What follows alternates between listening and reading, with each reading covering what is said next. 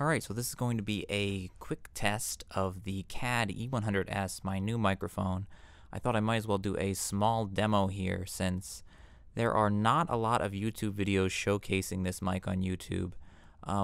There are definitely a few, but a lot that's there is either instrument or vocal recording, and not a lot of just straight talking to the microphone. However, I did find out about this microphone from YouTube, a YouTube channel called Booth Junkie, run by Mike Delgadio, and he did a great review along with many comparisons to other high-quality mics. But the CAD E100s really caught my eye, or my ear, as it is, and I made the decision that this would be the microphone I eventually upgrade to. I didn't plan on buying it so soon, but massdrop.com ended up putting it up. If you're not familiar with what massdrop.com is, it's basically a group buying website that they have featured items, and you sign up for a drop, is what they call it. And when this drop goes live, they will notify you, and you then have the ability to purchase whatever the item may be. It's mostly tech-related items on Massdrop, but there are some other stuff. And once enough people have bought that item, you actually get a pretty sizable discount in many cases. So this is what happened with the CAD E100s. I got it for a pretty good price. The only real downside to massdrop.com is the fact that it will take a long time to get your item. After purchasing the CAD E100s, they had to order it from the manufacturer, have it shipped to the Massdrop facility, and then they ship it out to you. So it took all in close to a month for me to receive this microphone, but I didn't need it right away anyway, so it wasn't a big deal to me, but it's something to keep in mind if you are going to be shopping on Massdrop. Right now you're hearing the completely raw audio straight from the microphone. This is without the high-pass filter engaged. This is without the 10 dB pad engaged. This is just the raw, unedited audio.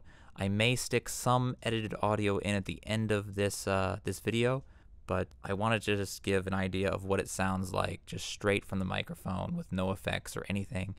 And keep in mind that I am not in an acoustically treated room. I'm actually speaking into a closet full of clothes just to cut down on the echo as much as possible.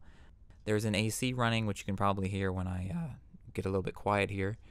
But also I wanted to point out the fact that I have a clock behind me that is ticking. So if you do hear a ticking sound, which if I quiet just for a second here, you can probably hear it.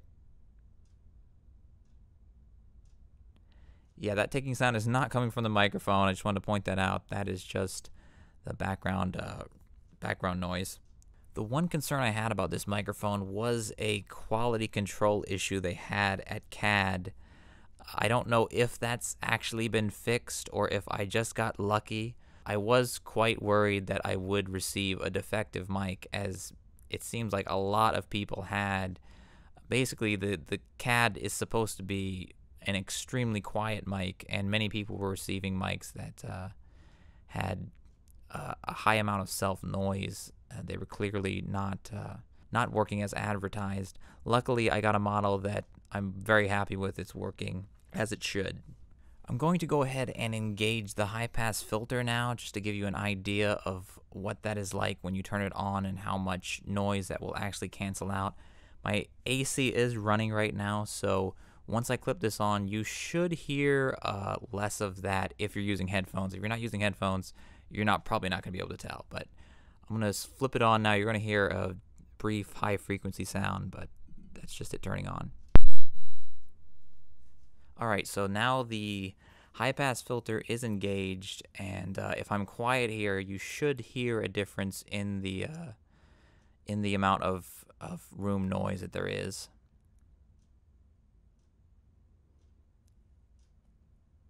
Okay, I think that'll about do it for this short little demo. I hope it helps someone out there if you're looking into purchasing this particular microphone. I really like it a lot. So far, it's been absolutely what I wanted from it, and I'll be using it mostly for gaming videos and podcasting, so it should be really good as long as it doesn't just randomly croak on me one day or something. I'll leave you now with a little piece of edited audio. I'll just read a little excerpt from a Haruki Murakami novel. So here we go.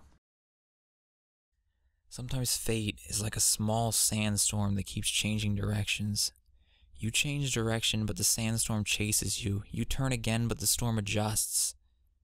Over and over, you play this out like some ominous dance with death just before dawn. Why? Because this storm isn't something that blew in from far away, something that has nothing to do with you. This storm is you, something inside of you. So all you can do is give in to it, step right inside the storm, closing your eyes and plugging up your ears so the sand doesn't get in, and walk through it, step by step. There's no sun there, no moon, no direction, no sense of time. Just fine white sand swirling up into the sky like pulverized bones. That's the kind of sandstorm you need to imagine. And you really will have to make it through that violent metaphysical symbolic storm. No matter how metaphysical or symbolic it might be, make no mistake about it, it will cut through flesh like 1,000 razor blades. People will bleed there, and you will bleed too. Hot red blood. You'll catch that blood in your hands, your own blood and the blood of others. And when that storm is over, you won't remember how you made it through, how you managed to survive. You won't even be sure, in fact, whether the storm is really over. But one thing is certain, when you come out of the storm, you won't be the same person who walked in. That's what this storm is all about.